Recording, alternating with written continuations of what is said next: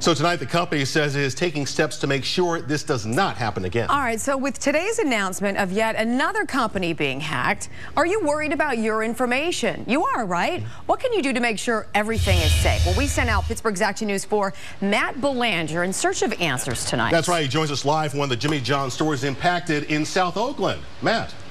Hey, Wendy and Andrew, this was one of the stores where sensitive financial information is put at risk right here on Forbes Avenue. The second location in Pittsburgh that's affected, the Jimmy John's on East Carson Street on the south side.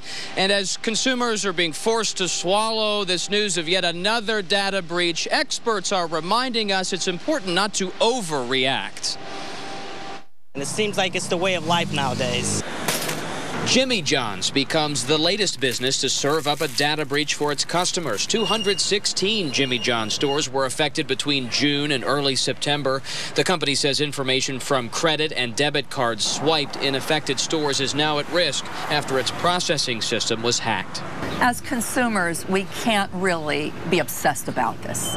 Duquesne University marketing professor Audrey Gusky says it's important to remember just because information is at risk doesn't mean it will lead to actual fraud. And unfortunately, in our society, we're going to see more and more of this. But as consumers, we really don't want to get paranoid about it, and we want to accept the fact that this is the new reality, and you just have to be very careful and very safe.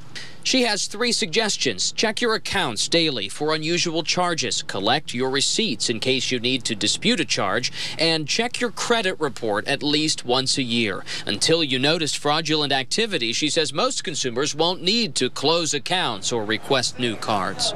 If you're alert, more than likely you'll be fine. Jimmy John's customers we found were taking the news in stride.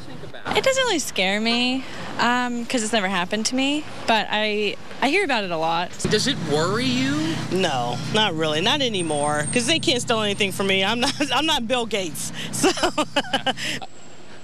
A third location affected in our area is the Jimmy John's at Suncrest Town Center in Morgantown, West Virginia. The company is offering credit monitoring for affected customers, and we have more information about that on our website, WTAE.com. We're live in South Oakland. I'm Matt Belanger, Pittsburgh's Action.